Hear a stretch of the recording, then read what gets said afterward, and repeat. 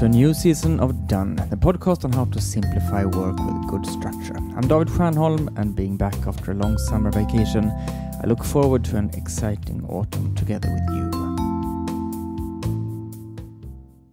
I'm guessing that you by now have been back at work for one or a couple of weeks after being away for your summer or winter holiday. What was it like to be back?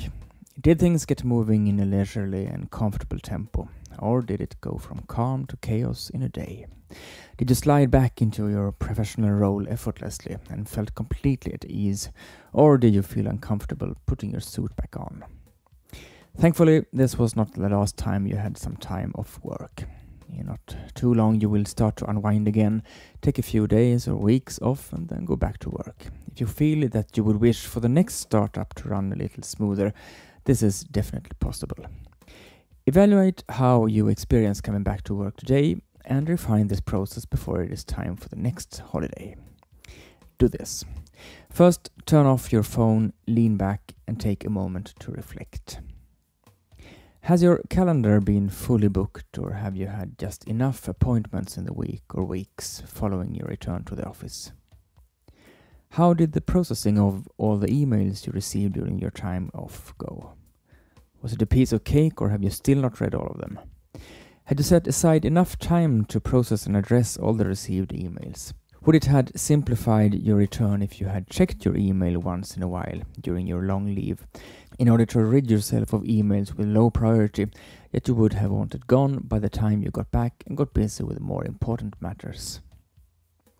Was it easy to get going with what you have to do now, or should you have made better preparations for your return before leaving, and thereby set yourself up for a flying start, being able to hit the ground running and not wasted time and energy getting going?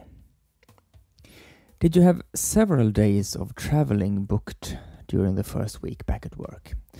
Would you have wanted a few days at the office first before hitting the road? Or didn't you have any trips planned in the first time back and hence felt that it was difficult to really get up to speed again? How are the weeks to come planned? Are you as fully booked as you were prior to your holiday, and to the extent to which you had promised yourself you wouldn't be again? Or do they represent and reflect your ideal weekly pace? Were you surprised by how difficult it was to get going again? Perhaps you should book a couple of inspiring lunches, networking events or seminars to attend right after getting back the next time, so that you get motivated and get up to speed faster. Make it explicitly clear to yourself what you wish to do differently before your next holiday. Take out your calendar and write down what you concretely need to adjust or refine, formulated as a to-do task with a due date prior to, during or after your holiday. If you need to keep the first days back at the office free from meetings, block this free time in the calendar right away.